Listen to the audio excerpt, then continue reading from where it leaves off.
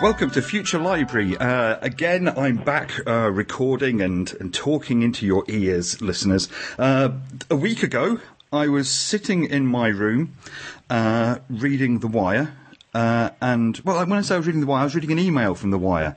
And the email directed me to a page about some unreleased music by a chap called Laraaji. And I thought, this looks interesting, so I clicked on it. And I listened to all the tracks on the page, and I thought, this is really good. So I then went to Spotify, and I listened to more tracks on Spotify. Then I went and read the article that was in The Wire. And then I kind of thought, you know what? I think I should speak to this guy, as he seems really interesting. So, due to the wonders of the internet, less than a week after discovering him, I present you with Laraaji. How are you doing? I'm doing great, Alex, and it's good to hear from you in this transatlantic Skype phone call. Skype is a wonderful thing. I'm a huge fan of Skype. It allows people across the world to speak to each other for virtually no money at all. It's fantastic. You've got to love it. Yeah, I agree. Before I go any further, though, am I pronouncing your name correctly? That's very good. And it's an interactive name, but Laraaji or Laraaji works wonderful. Okay, excellent. So, well, for listeners who, like me a week ago, weren't particularly aware of who you were, tell us a bit about yourself. Wow, a little bit. How much you like. Well, the body was born in Philadelphia in 1943, and two beautiful parents. The mother was church-going seamstress nurse, and my father was a tailor. He did some army time, and they moved up from Philadelphia to Perth Amboy, New Jersey. And that's where I went to school and was into Baptist church. And my mother was very open to me exploring music. So in the school system at Perth Amboy, New Jersey, was very open for encouraging students to explore music, a musical instrument. So I started out in the church, singing in the choir, then in school, playing violin, piano, trombone, singing in the choirs and in the bands and the orchestras, and singing in the church choirs. So music was a very, very deep and strong element in my formative years. Let's see, somewhere in high school, I had gotten the notion that I wanted to be a chemical engineer or an architect. So I was preparing for a rather serious engineering career, all the time with music in the background. And at one point in high school, I got the revelation that music was really my passion, so I switched my entire focus from engineering to music, and I went on to get a scholarship and go to Howard University for theory and composition and piano as a major. So I pursued my dream to be a music composer. And in college, at Howard University in Washington, D.C., I practiced piano, studied music theory and composition, pledged to fraternity, did a lot of partying, and did comedy on the side. And the comedy got to be so good that I was inspired to come to New York after 4 years of college and explore comedy as a possible way to get some income to set myself up so I could have a piano in my apartment and start composing again. But the comedy led to movies and off-Broadway and touring, and it got me into a position of really questioning my inner center before going any further into mass media. So at that point, I began exploring meditation and world philosophies to get a stronger sense of just exactly what I wanted to do with my energies in the mass media. And exploring these spiritual disciplines opened up my creativity, my improvisational creativity so wide that suddenly I was back into music again, and this time exploring an electronic auto harp after having a meditative experience of hearing divine sound current and being inspired to use music for consciousness purpose, for the sake of uplifting consciousness and opening consciousness. That was around the early 70s. By that time I was married, and we gave birth to a daughter, and all of that experience helped me to sense that, gee, I wanted to do something on a global level to head off this nuclear threat to our planet. Mm-hmm. After when giving birth to a child made me aware of a sense of obligation to the next 7 generations on this planet, how to keep this planet healthy and habitable for the next 7 generations. So that opened up my musical direction toward using it for more humanitarian healing and mood uplifting functions on the planet. The zither, or the auto harp, which was an exploratory instrument for me. It was lighter than the piano, and I could alter the tuning, and I could electrify it, and I could play out on the sidewalks of New York and earn money at it, and at the same time send out good vibes to sort of one man working to shift the energies on the planet. And that was in Park Slope, Brooklyn, and then into Manhattan around the early 70s, and the mid-70s to late 70s. And somewhere along the way, I met up with the Brian Eno while I was playing in Washington Square Park one evening. And he invited me to participate in an ambient music recording project he was launching at that time. An album that resulted from that meeting was called Day of Radiance Ambient Number 3. And that set me on the global theater. Music was being heard globally at that time. It took me about 5 years to really catch up to traveling to catch around the world behind that recording. But during that time, I was still exploring meditation, Tai Chi, different spiritual modalities to get clearer and deeper about my sense of purpose. And that resulted in a deeper form of music that attracted me into playing for expos, meditation centers, healing groups, and alternative music festivals and concerts. Along the way, my early recordings were on cassette tapes. And Brian Eno's and allowed me to move into albums, vinyl, along with another album at that time called Celestial Vibration. So those were my 2 first albums in the late 1970s after recording mostly on cassette tapes. And into 1980s, playing for a lot of New Age conferences, expos, and meditation centers, I began recording more vinyl and eventually into CDs, compact CDs in the late 80s, expanding my audience and expanding my collaboration with other artists, not just musicians, but dancers, guided meditation people, and some film projects.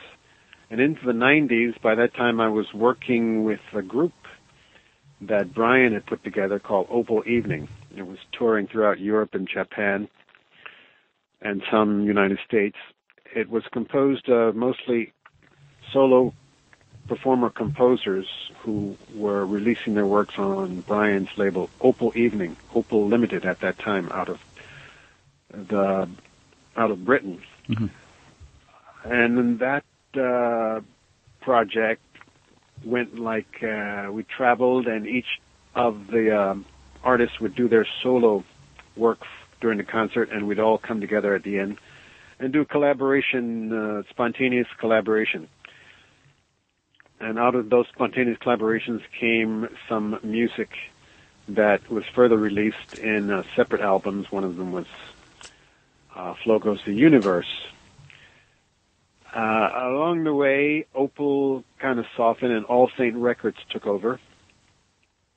And for the last 5 or 6 years, All Saints has been kind of quiet, so I haven't released any major releases until just this October, when All Saints, in collaboration with Warp Records out of England, decided to release 3 albums, one a retrospective and 2 other are re-releases.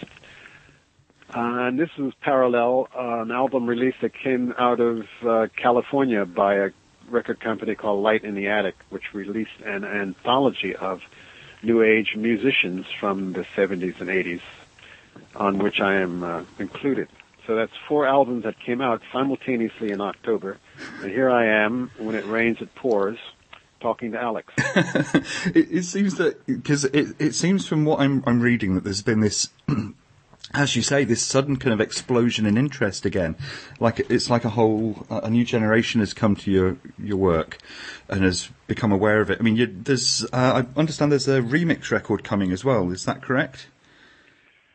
When you say the remix, which one are the two? There are 2 out that are a remix. All right, because yes. the one I'm thinking of is the one that it was listed on the little kind of page on the Wire that had people like Motion Sickness of Time Travel and B-Mask on it, talking about the things like A Cave in England and yes. Space Choir being remixed. Yes, that one was Flow Goes the Universe, that's a remix, and Audio Active, The Way In Is the Way Out. Those 2 albums are included in a double album, and they're called The 2 Sides of Laraaji is the name of that album. Fantastic. Includes those remixes. Well, I think it's interesting that these guys are remixing your work, because when I first started listening to it a week ago, it struck me as how kind of current it sounds, and I've not found anything that I've listened to from you that sounds remotely dated. I think the music you're doing, or have been doing for all these years, seems to me to have this kind of timeless quality that has kind of. Yes. It seems to me that a lot of things that are going on in the US underground at the moment are starting to kind of align with what you've been doing for a long time. So there's a lot of young guys out there, and young men and women, making music that's kind of similar to the way you've worked for a long time with your kind of setup with the zithers and the synths and all the various things you've got in there. So I mean, did you find that your music just came to you as it was, or did you work at it, or was it just a kind of fully formed thing that popped into your head? Well, Alex, what started it, I guess, was having a full-blown divine hearing experience in the 70s, which I could say sounded like a cosmic orchestra of brass instruments weaving this timeless cacophony that had no ending or beginning, and it seemed to be the soundtrack of the infinite universe having its cosmic reunion. And during that experience, I had an emotional experience. I could say, close as I could say, is that my heart cracked open, falling in love with the universe on a deeper level. And what came out of that was a desire to emulate that experience, or to share it, or to do something with it. I couldn't record it, and I can't actually play that music, but it inspired the music I do, and it drives the music that I do now. And I guess what I got out of that experience is a sense of timeless quality that you mentioned, that somehow I've been able to let it flow through the music that I do. Along the way, I've experimented with different effects for the zither, different tunings, different ways of playing the zither auto harp. And so the vocabulary for the instrument just slowly evolved through trial and error, hit or miss, sort of like cooking with ingredients you weren't familiar with, till you taste them. And what evolved is a vocabulary of using electronic treatments and different techniques of getting sounds from the instruments, along with other things like voices and kalimbas and synthesizers. So it grew step by step. The only sound that I heard that inspired me in this direction was that inner sound experience, which drove me emotionally to seek out a complement on this side of the veil, as it were. I think that's really interesting. I think so. It seems that how can I word it? It seems that there's this, like I say, the timelessness of it really kind of speaks to me. I'm kind of feeling a little bit bad because my zither's sitting upstairs. You have a zither too? I do, and it has a pickup stuck to the underside of it as well. Oh, we have to get together, Alex. Well, next time you're in the UK, for sure, definitely. You see, I've got a zither with a little contact mic stuck to, like, gaffer taped to the underneath, and I've got a thumb piano with the same thing. Wow. You know, so I've kind of, I think that's the other thing that kind of reached out to me from your music, was that a lot of the things that you use are things that I've been playing around with for the last few years and using as sources for kind of, what I tend to do is I play little bits and then sample them into my laptop and then do things with them afterwards. Excuse me. And I think that kind of reached out to me as well. And I think what really kind of blew me away was some of the kind of quite early things, like things from things that from my point of view would be early, like 1987 and stuff, seemed very, very much like, almost sounded like modern electronica. And it seems that there's kind of creating this sound that sounds almost like it's been put together on a computer, but which has clearly not been. It's been clearly done, manually and, with a great deal of love and time put into it. And I think that's a fantastic thing. I think that's also partly what's maybe talking to this new generation of people who are starting to discover new music. I think it was interesting what you said about having a child, kind of focusing the mind about the future. I found exactly the same when I had my two sons. It does have the effect of stopping you just thinking about your immediate lifespan, doesn't it? Yes. You could go, I'm going to be gone one day, but my child isn't. And then when grandchildren come along, you're like, they're still going to be around. And then, I find it's really kind of tied me into a feeling of continuation into the future. But it's also made me appreciate the past that I've come from, and that it's this unbroken kind of chain of existence of individuals, but the same kind of genetic information going forward and backwards in a huge direction.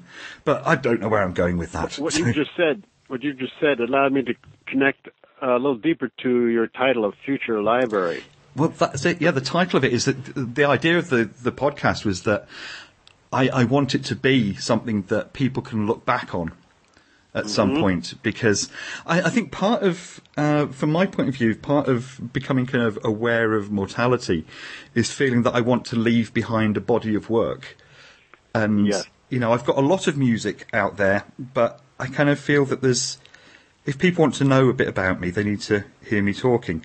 And so anyway, that's why I called it Future Library, because I see it as at some point it's going to be finished and it'll be something I'll look back on and go, I did some good work there. Or, yes, I have sort of similar feeling that I think of the work as I'm doing will be music that I'll enjoy listening to in my very senior years.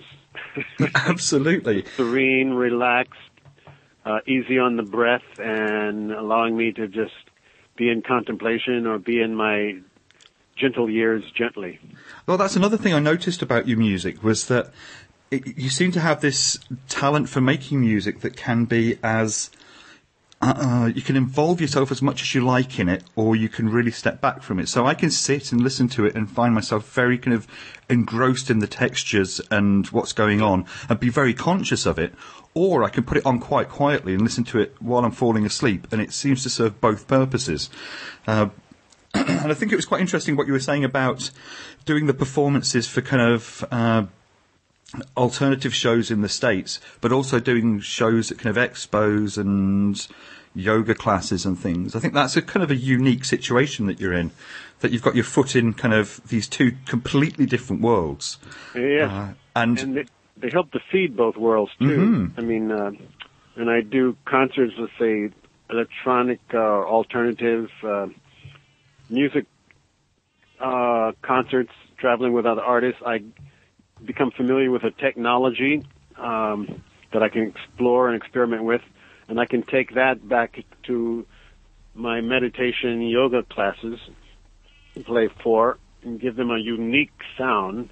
And then out of my meditation, yoga, New Age conferences, I I get deeper into understanding and consciousness, which I can take and put into my more electronic mainstream concert performances. So I can bring a meditative, gentle, healing quality to my more world concert kind of audiences, and I can bring more of a world technology, explored technology, to meditative yoga, New Age conference kind of setting. So that's fantastic. A unique, what they call symbiotic or exchange. Yeah. Well, I just realised that describing you as having one foot in each of them seems to be slightly inappropriate. I think it's actually fairer to say you've got both feet in both. Well, I think thank you. simultaneously you've managed to kind of overlap these two things completely, and you kind of stand comfortably in both of them. Because I think the phrase, having one foot in two, one foot in one camp, one foot in the other, has a slightly kind of negative connotation, and I don't want this to have that, because I don't think there's that going on. I think you've obviously got a mastery of both sides of it and a complete understanding of both sides of it. And as you say, you're pulling elements from one into the other and allowing them to kind of cross-pollinate. Yes, that is well said. And I think that's a really good thing, because you're exposing people who are going to the retreats and the classes and things. You're exposing them to maybe music that they wouldn't hear otherwise. Yes. And you're pulling in elements that you're kind of learning from the kind of more, as you put it, the more kind of mainstream concert side of things. And then at the other side, you're pulling your experiences from the meditative side into the concerts. And I think it benefits both sides, and I think that's a really positive thing to do. So I think thumbs up on that one, definitely.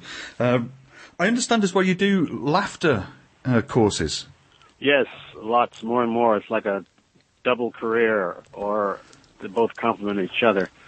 This, laughter has been a strong element in my expression ever since grade school. I'm finding one way or another to get people into the laughter zone. It was a way of self-preservation, as I grew up in a pretty tough neighborhood.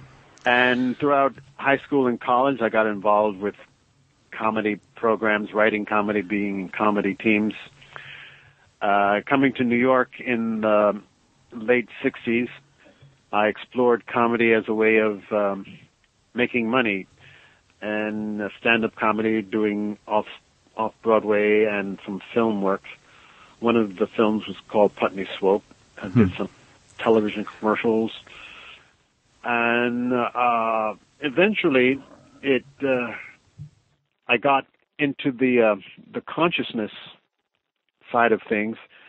And what I gathered from the consciousness side of things is that the comedy I was doing was polarizing. It was getting people to laugh by polarizing people. And I rethought, did I really want to continue doing that? And so I softened my approach to comedy for a while, but that time music took off and started becoming the main center of my life. And somewhere around when I got into the conference circuit in the early 80s with my music, someone made me aware of laughter as being a form of meditation, and I explored it. It was a suggestion of Bhagwan Rajneesh, who's now called Osho, who promoted laughter as a form of meditation. And when I was exposed to that attitude, it opened up my my attitude of using laughter as a form of meditation and then developing a workshop around it. And so that pulled me back into working with laughter, but with different hours and different groups and a different format. Now I'm working with laughter as a way of getting into meditation and a way of opening up ourselves to the health benefits of conscious laughter. Mm-hmm. It's less about telling jokes, it's less about laughing at something, and it's more about using our ability to instigate laughter and direct the force, the physical vibration of our laughter into different energy centers in our body. But along the journey of these play shops, warm human interaction occurs, and warm, spontaneous laughter erupts alongside of the stage intentional laughter. Mm-hmm. Yes, I think that's one of the things, isn't it, that with laughter that you can start it off with, as you say, the kind of the forced laughter, and then it does start to generate. People hear other people laughing, and it sort of sets them off. And I think, which is probably the reason why they always used to have the kind of laughter tracks on sitcoms back in the day. It's kind of a cue in one way to say you are allowed to laugh at this part, but I think it's also to kind of get the subconscious into a place where it can accept that laughing is okay. Yes, those laughters, as I remember, Alex, were polite laughter. Mm-hmm. They weren't the kind of laughter that my friends we would crack up. Yeah. And I never heard any of those canned laughter really include the cracking up kind of laughter, but they were polite laughter. Well, I think the kind of, to my mind, the laughter that I enjoy the most is where I'm laughing so hard that I've got tears rolling down my face. I think that's, when you're kind of gasping for breath and you're laughing so hard and you can feel you're laughing with your whole body.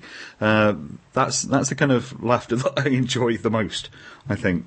That is, I'm kind of uplifted to hear you say that, because there's been a slight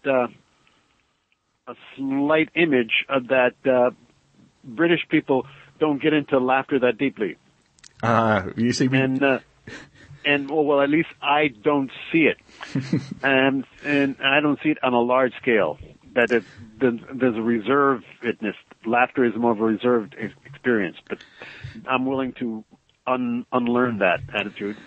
Well, I think it's something that I think there's a part of it that we kind of present to the rest of the world as this attitude that the nation is very kind of, reserved and controlled. I mean, my wife's American, and she's been surprised at how all the things she thought about the UK and about the British have turned out to slowly not be true.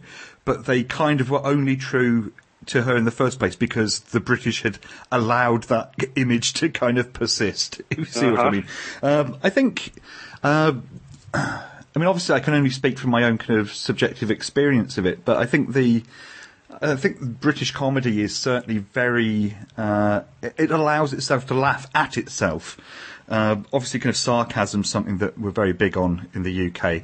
I think there's a certain sort of self-awareness when we're laughing, and certainly when I've been to see stand-up comedians, audiences are more than happy to really kind of let go and laugh very, very hard.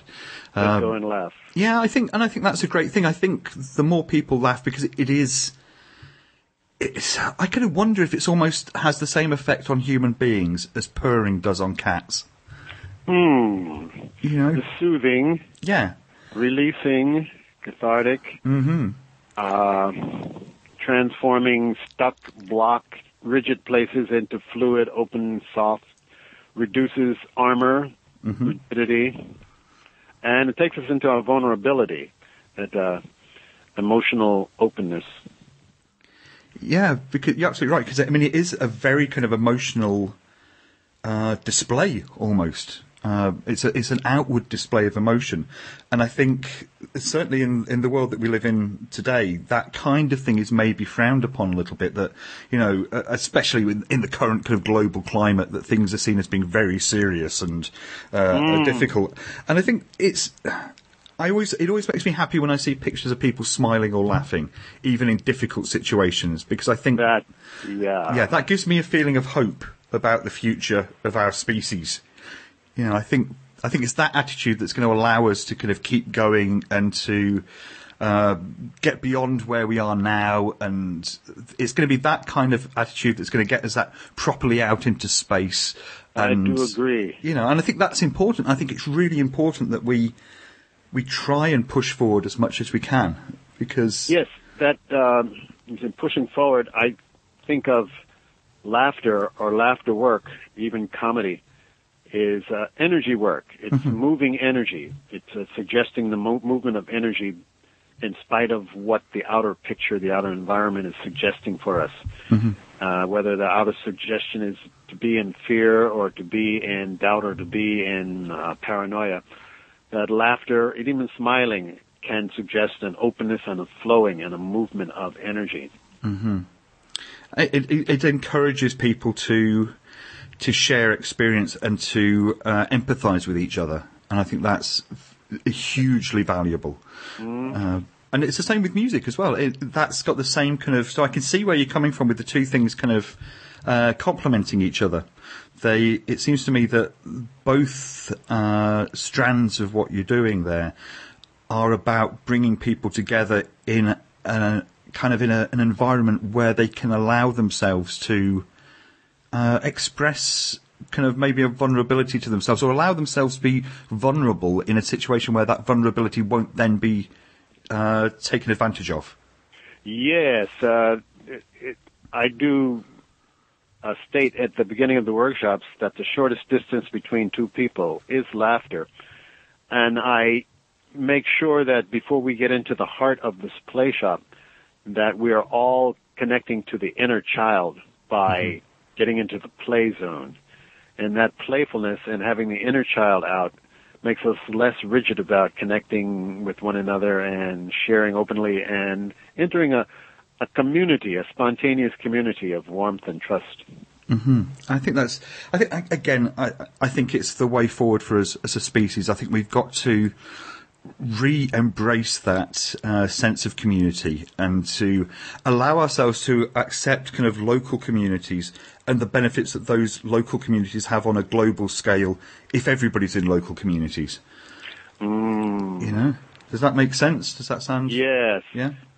And at the same time, to say that there is something called reservations or inappropriate laughter. For instance, would you expect the Prime Minister to make a speech on television but open up with cracking up for 1 minute?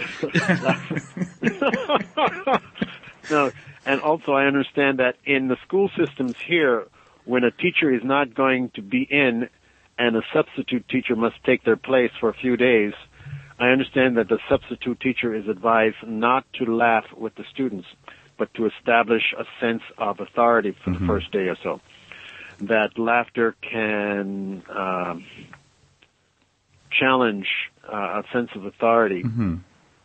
And so there's a thing where it would be great to think of everyone laughing and smiling all the time. But in cases where you need to think of authority or a hierarchy, for instance, I know that employers will laugh among themselves in a way that they won't laugh amongst their employees. And employees will laugh amongst themselves in a way that they won't laugh in front of their employer. Absolutely. Yeah, I think you're absolutely right. I think it would be slightly inappropriate if, say, President Obama appeared on television to announce some catastrophe and opened it by having a bit of a chuckle at the start. I think it would send the wrong message. It would. It would send the wrong message outwardly, but it could send a good message inwardly. Yes. But then if you're a president, it means you've got your wits about you. Yeah. Well, one would hope. I think. Our politicians in the UK have to get quite used to being laughed at and being challenged kind of publicly. Certainly, the way a lot of our television interviewers deal with them, they show a lot less respect than I think American politicians get. That's one of the things that really surprised my wife when she came here. Was in Great Britain, you think you get less respect than in U.S.? I think politicians do. I think they still get a certain amount of respect, but I think they're treated as being just other human beings who are doing a job that have been voted in by the people, and they are answerable to us. And I think that's a healthy thing as well. Yes. I think that kind of sense of, I think it's one of the things I like about the British is there's that sense of respect is earned rather than automatically bestowed just because of a title. And so you'll see, like, the Prime Minister will be on something like the TV show Newsnight with the interviewer Jeremy Paxman. And Paxman will just really go at him and he won't give him an inch. And he won't kind of be like, oh, well, thank you for coming on. He'll be like, well, you've lied to the House, haven't you? You've done this, you've done that. What do you have to say to it, Prime Minister? And I think that can be quite healthy as well. So I think the kind of, I don't know, I'm trying to work out how a kind of combination of various things would work. How do we make this kind of perfect society where you have the openness that laughter can bring, the appropriate time for laughter? I don't know. It's a bigger problem than I can figure out in a podcast. Well, as you go into that area of the ideal, of a perfect society, where laughter is more available and more pronounced. Well, if we look at children, if we had a society of just children, well, our children would freak out if there was no one there to take care of them. But let's say the children were laughing and playing all the time and didn't have that perspective of 6 months ahead or 7 months ahead, that they were more in present time, and they had a sense that their major responsibilities were being taken care of by someone else. They were free and able to be in lightness and in spontaneity, and they were free to spontaneously explore sensations that came up, that as opposed to being fearful or being in doubt or being in paranoia. So when you think of a perfect society or a perfect world where that kind of lightness would prevail, it as I'm talking, I think a far out image would be, let's say, meta-terrestrials coming in and taking over the planet and being our stewards and our guardians, and suddenly we're released from all responsibilities and we can be in the play zone. But I'm trying to think of what kind of situation would a planet of adults be, that they were freed up to not have to be concerned about the next 10 days and next 3 years or 5-year plan, and that the major responsibilities were taken care of, and they were free to play and explore all sensations. Probably a planet of artists could be like that. Well, it's interesting that you're saying that, because I don't know if you've ever been aware of the Scottish author Ian M. Banks. No. But he wrote unfortunately he died this year, quite young. He was in his 50s, and he developed cancer and died, which is a great loss because he was a fantastic writer. But in his science fiction books, he's written a society that's very much like that. The overall day-to-day running of the society is run by sentient computers, which are entirely benevolent, and the entire society is just given over all of that side to just letting these super powerful artificial intelligences run everything. They're post-scarcity, so nobody's wanting for anything. So it's a very, very socialist environment because of that. And the only kind of real rule they have is that they don't appear to have any law. It seems to be an anarchist post-scarcity society where your reputation is important, and if you do something bad, you'll lose, reputation, and people won't want to be around you.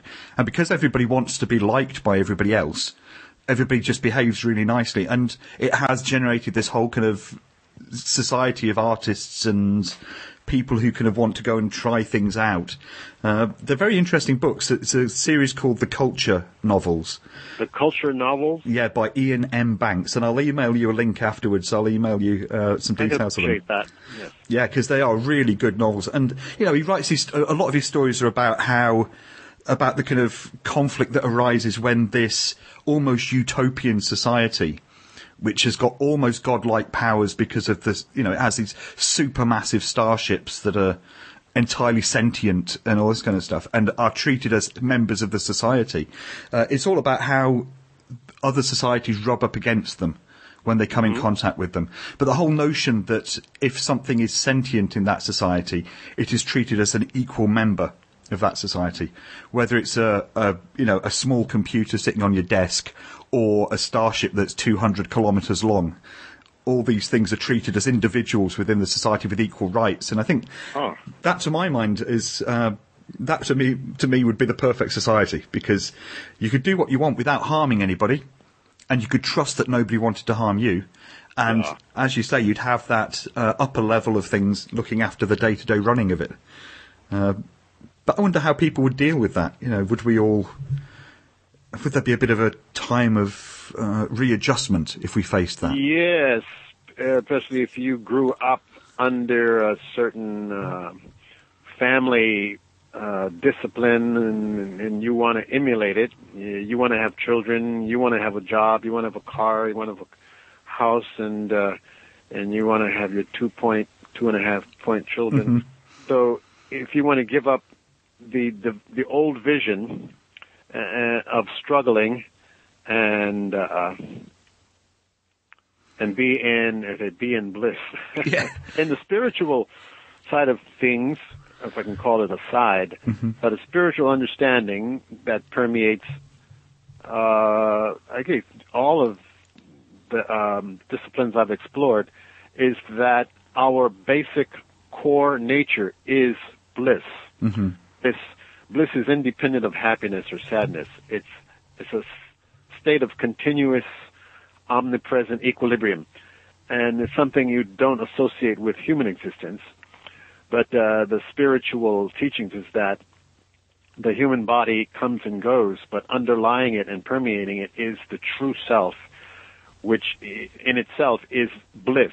Mm-hmm. And is when this blissful self identifies with the body, then it tries to live the agenda of the body, and that's when it runs into resistance, and it runs into the experience of relativity and losing things, and things die and things come to you. And this fluctuation and this to and fro, this relativity, is what gets in the way of a sustained experiencing the underlying blissful nature. Mm-hmm. See, why did I go there? It's that when you think of, if we were just to think of ourselves as individual human beings in a society, each one reaching for their level of happiness and sustaining it, that happiness could come and could go. But if each individual were to dive beneath the surface of the appearance of being separate individuals, mm-hmm. and reconnect with the underlying current that, whether we call it the I Am, whether we call it the God Presence, or we call it Allah, or call it the Great Spirit, call it that underlying common denominator. Mm-hmm. And if we could feel its eternity, feel its universal presence, I believe each individual could import a sense of bliss that could translate into a rather unique form of happiness, well-being, and equilibrium into their life. In the case of performing artists, you would find the artists importing inspirations for rather sublime and euphoric kinds of designs and creative expressions. Mm-hmm. No, absolutely. I think I had a thought about that as we were talking. I think, well, actually, yes. I think to me, one of the things that's really kind of changed my perspective about the world is that reading up about things like evolutionary biology and realizing that all humans are almost identical genetically. We're so close to each other. If you were to take us, we both have two nostrils. Absolutely, yeah, absolutely. But if you take it right down to the level of just the DNA of my DNA and your DNA is practically identical, and it's the same for everybody, which means that our subjective experience of reality is pretty much the same for everybody. And I think that's an important thing that people miss. I think we all kind of feel that we're kind of locked in our heads and the universe is made up of two parts, the part that's inside us and everything else. And I think if we kind of realise that we're all broadly the same, I think that would be a positive thing for people. And I think it's a difficult thing for people to take on, but I think it's a useful thing to realise. And I think it kind of fits a little bit with what you were saying about the underlying spirit and things. And from my take on it, that is what I would define as the underlying spirit, the kind of realization of similarity and kinship. Yes, getting in touch with that. Yeah, because I think if you realize that everybody else is the same as you and has the same fears and the same autonomic responses to things, their body's going to respond in the same way. I think people would be less likely to kill each other or steal from each other. And they would probably be in a better position to love and share meaningful expression experiences with one another. Absolutely. I think that's a positive thing. And I think on a positive note, that's a good place to draw things to a close. But before we do, tell me, where would people go to find out more information about your work? Okay, one would be go to my. You could go to a video that's on the air. Maybe you saw it already. Is that the one on Vimeo? Yeah, on Vimeo. Yes. Oh, you saw that one. Yeah, I posted a link to that. So online. So because you've got a website as well, haven't you? Yes, I do, and that is http :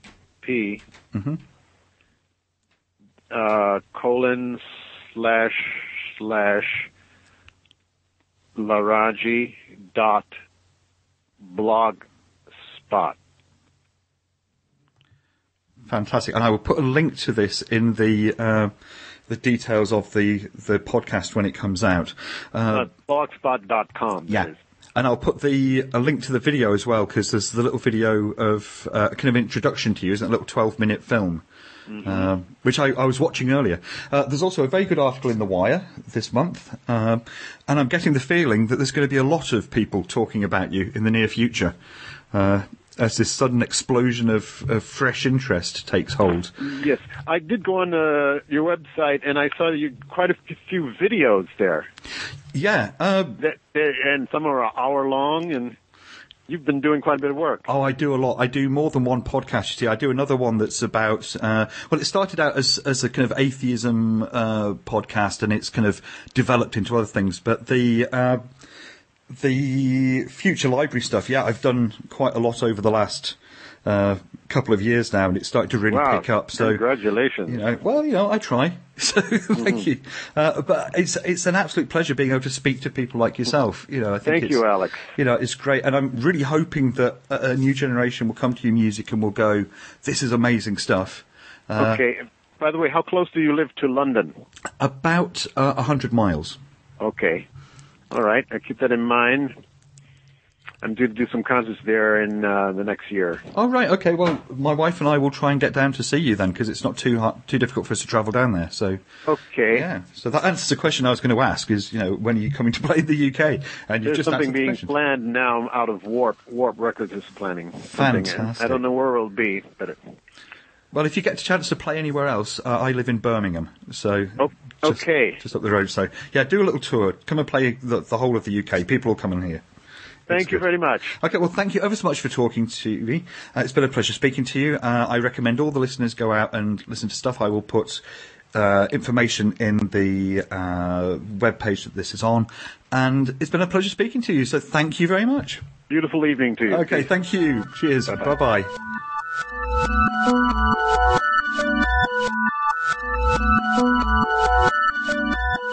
Future Library is brought to you by petpiranha.com, where you can go and find out various things about people who we've talked about and various people who haven't been on the podcast yet, but might be in the future.